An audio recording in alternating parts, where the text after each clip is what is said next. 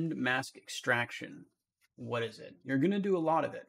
Essentially, over here on the left, I have this cobblestone material I built where I laid over this mossy layer, this swirly, interesting moss.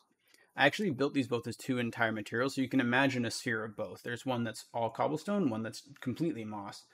And I'm just doing a height lerp to blend between them. That's easy enough.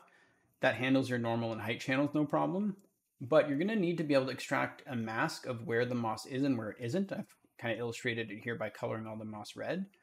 You're going to need that mask to drive different colors for where you want the moss to be, different roughness, all sorts of different things. It's really useful to have in your back pocket. I'm going to show you my method of doing it. I think it's pretty flexible. It's fast. You have a ton of options. And I actually think it's just better than the height blend generally. So yeah, let's get to the graph. And so here's just that graph of the cobblestones on their own. I haven't done any blending in here except for this layer of dirt in the initial graph. But in this case, we're going to blend on a whole other second material. In this case, a moss I had built that I liked. This is something you're going to want to do all the time, just to blend between two height maps, whether they're different layers, like a moss layer and a dirt layer or a stone layer in these cases. You'll also do the same thing, blending just like discrete elements of a height map onto another height map. So things like pebbles or stones, twigs. If you're working on something more hard surface, it could be like bolts or vents or kind of just greebly sci-fi stuff. And you'll often be doing something similar to this. So it's a type of blending you should probably get used to. If I show you here, this graph is just the thing that generates the cobblestone texture. We can get into something like this at some point for sure later on. And then this is the moss I built. So at the end, I have these two height maps, one for the moss, one for the cobblestone, and I'd like to blend them on top of each other. So in Substance, you can use this height blend node. I don't really like using this. It's got some interesting options that I do like, and I'll occasionally use it. I just find that it's oftentimes a little janky, and for that reason, I'm not like a super big fan of it. But for some people, they like this a lot and it works fine. And basically the way this works is you have your bottom layer, your top layer, and then you can offset the height, right? So I'm just pushing the moss down, and then this becomes what allows you to blend these together. And now you can't see the moss in the albedo, and that's just because it's only blending the height and the normal right now. You do get this mask, and I could pull that mask off to use as the blend. I just don't like this one for the most part, and I would need to invert this like this. I'm just not a big fan of it. I think it can have a little bit of weird jankiness. You'd have to scan it to get this right. You have to play with some settings in here. I just don't like it. Like I said, for some people, they love this. That's great. I'm just showing you an alternative because there's also some things that this can do, or sorry, this can't do that the method I'm showing to you can do. So it's just another option to have, which is always nice. Usually, as is the case in Designer, there's a bunch of different ways to slice something. That's a double-edged sword sometimes, but it's just I'm always happy to have more ways of doing something. So I'll show you this way. So the way I would do this is just blend these over with a max blending mode. The order in this case doesn't really matter. So like this, right? The max blending mode, we'll do a video on blend modes at some point. We should for sure. It's definitely in my course. But all that's happening here is the brighter of the two pixels is showing up. So obviously here where the base texture is quite dark, it's going to try to select for the brighter texture. And they're just being blended on top of each other. So this becomes our blended height. And you'll see our normal and height information go off, which is great. And we can make the adjustments like that height offset that we had on the height blend by just leveling one of these. So I like using the range for this. I want full range for sure. But then I'll just use the position to lower my moss, right? So the lower this value, the less moss I'll get because the texture gets darker and doesn't sort on top of the brighter texture of the cobblestones. So this kind of just becomes your moss amount slider, if you will. The big thing we need to do now, though, is generate that mask that we were interested in. So I'm actually going to put these in the same order as the height map. This doesn't change the result on a max, right? Whether we invert these inputs or not. But for the sake of clarity here, I'm just going to make this my input B and this my input A, because A is going on top of B, we'll say. The big question is, how do we get that mask out? We want a, I'm going to make this a bit darker. We want a mask of where the blending actually occurred, right? We're going to go into another graph to show this off on something a bit more simple, because there's a lot going on in here. It's a bit harder to see. So in this graph up here, I've just started with our basic AO normal setup that everyone should be used to at this point. It's not that complicated here. But I'm going to make, I can turn on cap locks for sure. I'm going to make a square, bevel this, just get a little pyramid-like shape. So this could be like a sheet of metal, like a plate of metal or something, right? Or like a chunk of wood, whatever you want. And I'm going to level this just so that it's not as bright as it possibly can be, so it's a bit darker. And let's just make a quick bolt. So I'll turn this down. I'll make another square. We'll make like a Phillips head bolt here. We'll just put it like this. Bevel him. And we'll transform this 90 degrees. Max them together. Just to make that little Phillips head, and I'll subtract from the original shape. Just a little bit. Cool. Perfect. So it's very similar. We have our layer B, right, which is our bottom layer, our metal plate. And I'll put this on top, and we'll use like the max blending mode, which people should be pretty familiar with. And I'm just going to make the bolt a bit smaller. Cool. We don't need to subtract it that deep, I don't think. So there's your simple height map. Again, something you're going to want to do all the time. And I'll just plug everything in. I'm holding shift to drag all of those nodes over. And there we go. Let's also just displace this a bit so that we have some height to look at. So this actually works fairly well. In getting a mask out of it in this case, I don't have my height plugged in. There you go. Making a mask in this situation is actually pretty easy, because what's even easier if, let's just say, we added it instead of maxed. Right, we'd have to drag it down so it's a bit more subtle. Like this, and I'll shrink the bolt a bit. So in the event where you've added this height map on, making a mask of where, because what we want is, let's make our metal a kind of like desaturated blue. Metals are quite bright. There we go, looks fine. And I'm going to make our AO a lot more intense for a second, just so you can see the shape a bit better. There you go. So making a mask of where the bolt is, let's say we want to make our bolt like a brass color. It's something you're going to want to do all the time, is just separate elements of a height map out like this.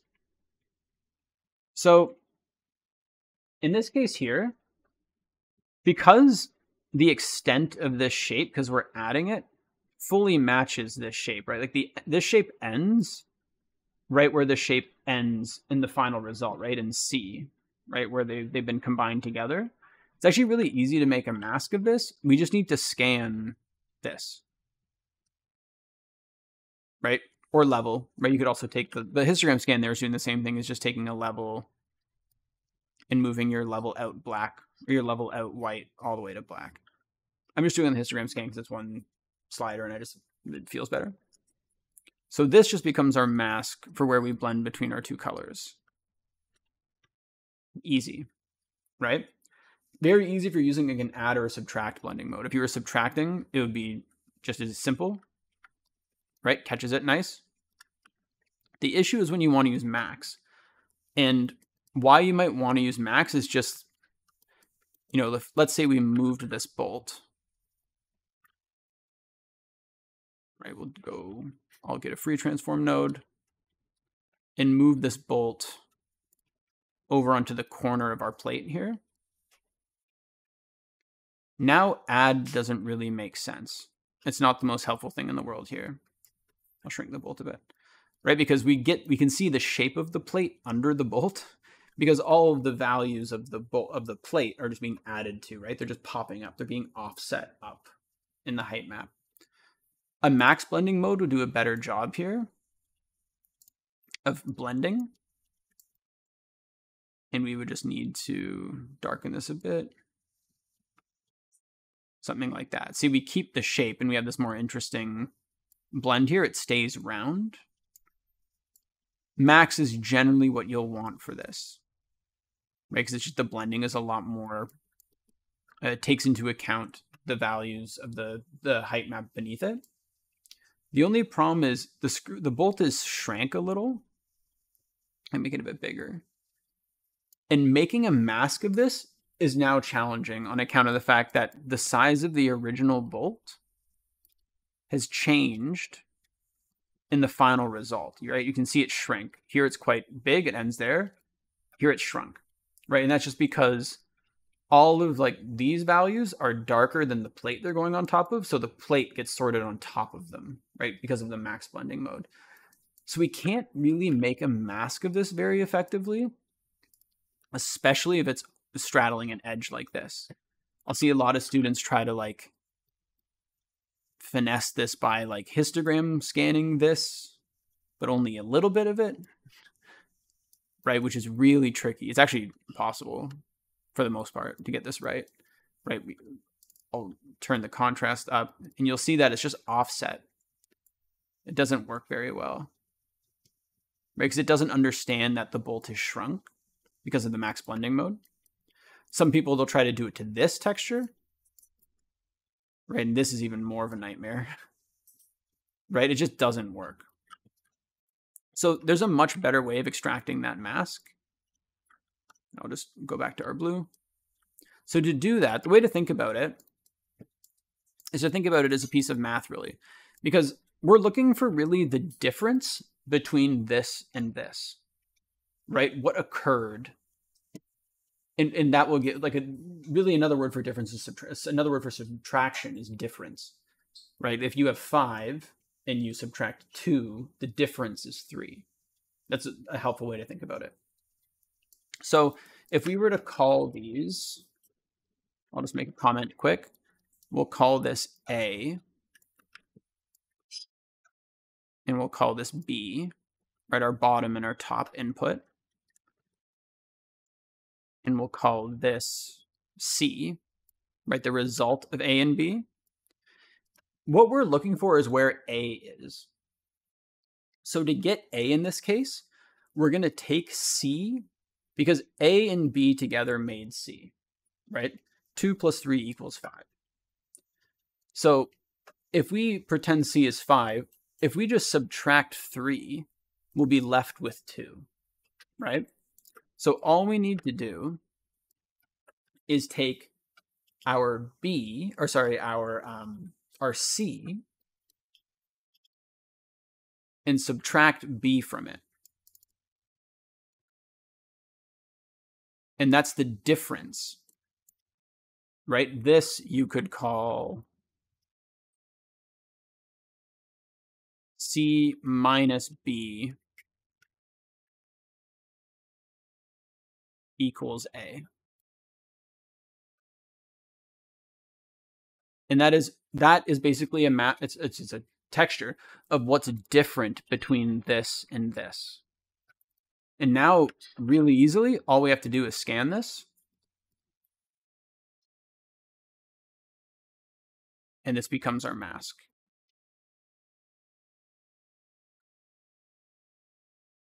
Very easy, right? And it's perfect. I like this method a lot. As we move this around, the mask updates.